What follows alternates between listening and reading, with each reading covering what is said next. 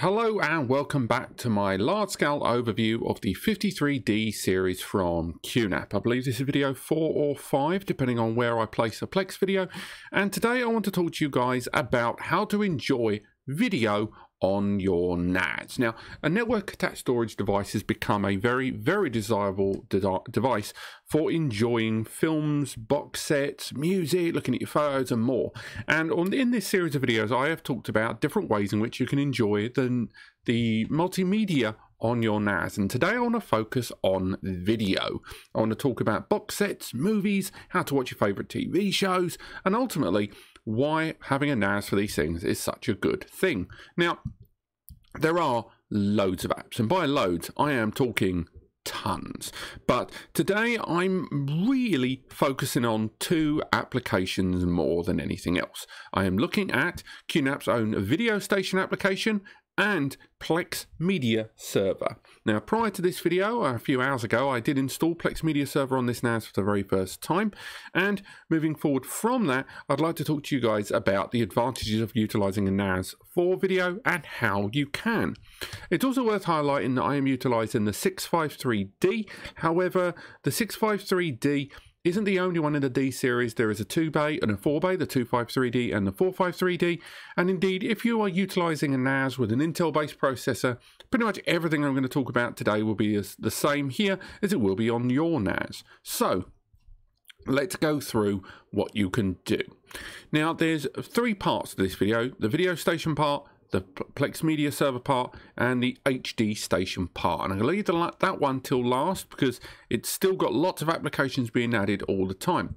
Now, within Video Station, you can largely browse any file on your NAS if you so choose. Video Station is available as a desktop application. It's available as a client app for your mobile phone, be it Android or iOS, and it's accessible here via the web browser. But via the web browser version is probably one of the last places a number of you will actually use to watch multimedia. I'm utilizing OBS to record this video, but as good as Video Station is, it's not really at its peak when utilized here via the web browser. Don't get me wrong, you've got a lot of the smart features. You've got the ability to browse individual folders on the NAS, or you can go through the device with scanning happening in the background, scanning certain directories that you can set up with Multimedia Console. If we get that tool open, just to show you a second there. With Multimedia Console, you can actually dictate exactly where you want the NAS to find all your multimedia. So in the case of Video Station, we can look here and select these three folders. We can add more if we choose, or remove folders if we choose. And then the Video Station application, in conjunction with Multimedia Console, will then scan those folders and get all of our media. At the same time, it will use online resources like IMDb and review sites to find information in the background, as well as get subtitles and more for our media. So this is TV shows and movies that we own that is on the NAS, and then information for those is then pulled and displayed here. Case in point, if we look at The Matrix. So if we look at the information tab for The Matrix, we can see that even though this is a copy of The Matrix that I've got on the NAS, we can see that we've got the movie poster, we've got information about the resolution of the file, the name of the file, where it lives on the NAS, the category, we can add tags if we want. But on top of that, we've got the cast, we have a description pulled from IMDb, we've got reviews, we've got the works. All of that was pulled with the app. We just brought a copy of The Matrix, and that wasn't like some fully fledged metadata filled version. It's just a bog standard copy of The Matrix, and then the app has done the rest. Now, when we play a video, it's worth mentioning that because I'm utilizing screen recording software, chances are that video is not going to display very well for you guys at home. And I'm going to disable the audio because the last thing we want is to get some horrible feedback. But say we want to play The Matrix. We can play it in that window, and it will now play it in the background for us over the local area network. And we've got lots of options open to us here in the user interface. So at the bottom, we've got the option of flicking through and removing the background information if we choose. Down here, we can add subtitles if we choose, which are then downloaded in the background from other websites if we choose. or if we've got the file on the NAS, we can download it. On top of that, we can head to the settings menu here, where we can change the file format if we so choose, and lower the resolution in real time to minimize or increase the size of the file we're watching. Maybe if we're on a meter data connection or we're using a device with a lower resolution, we can then scale up and down the video if we so choose. If there are multiple soundtracks that have different languages, we can use that option there, and we can even change a lot of the options with regard to the speed of playback and the audio levels. If we go to the top menu there, we have a few options that are quite unique and probably lesser used than others, but still nevertheless useful. The 360 option allows you to watch movies using VR headsets, and it creates the VR scope effect for you to utilize and watch movies on VR headsets. And if we move around there with 360 view, we can switch back and look at the other options. Now, transcoding video, as mentioned, we can do offline transcoding if we have other versions available, or transcode the entire file, whether we want to do it in advance or do it live. If we have a look at the top options, we can leave bookmarks on individual parts of the video for bits that may be important to us. Let's leave that blank, it's paused during the transcode option. And on top of that, we have the option to stream to network media devices. Now, right now, we have HDMI output, but if we had media devices in the network environment that can be cast towards, such as Amazon Fire TV, Chromecast and more, we're able to send the information, the video and all the audio directly to those sources. But as mentioned, watching these movies via the web browser is not the best way to enjoy them. And although you have lots of information there in the background about individual files and folders, it's still not perfect. We've got TV shows, we've got music videos, we've even got the test videos as well that we've downloaded from the Internet Archive and jellyfish.com for lots of 4K and 1080p testing that we're going to do in later videos. There's loads of options open to you and lots of ways in which you can stream and enjoy your media. You can even directly share individual files with other users if you so choose. So there's lots of options open to you. You can also create smart folders and smart lists in the background, as well as create bespoke collections of your multimedia within Video Station. But once again, enjoying this multimedia via a web browser is most certainly not the best way to do it.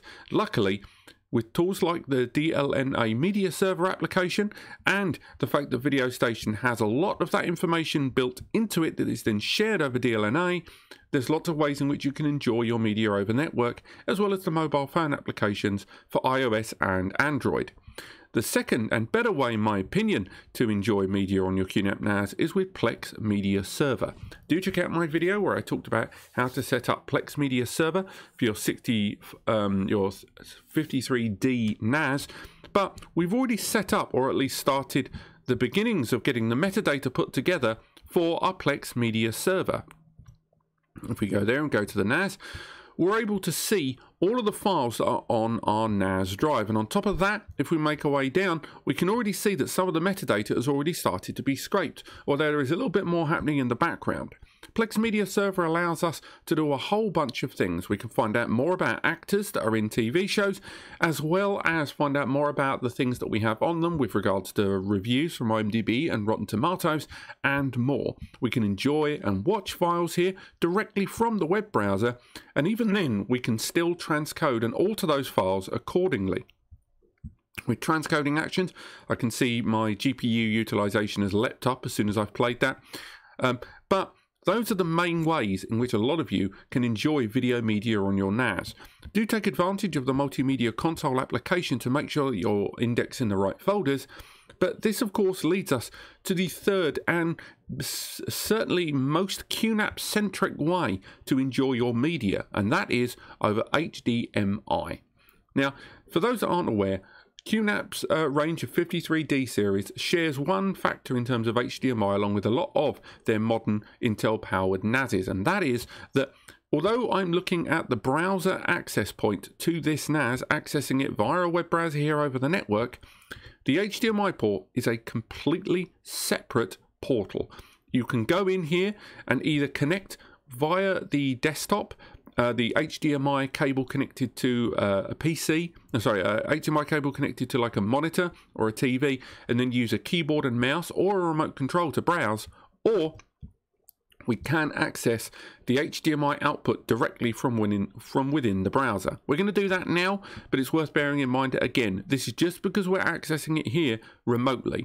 Typically, HD Station is designed to be watched with an HDMI cable connected between the NAS and a monitor, as well as a KVM or control device. Now, as you can see here on screen, there's lots of applications pre-installed. We've got options here for HD Player to watch our HD TV, Video Station, its own HDMI plugin, so all of the metadata, descriptions, smart collections and more that we created are visible.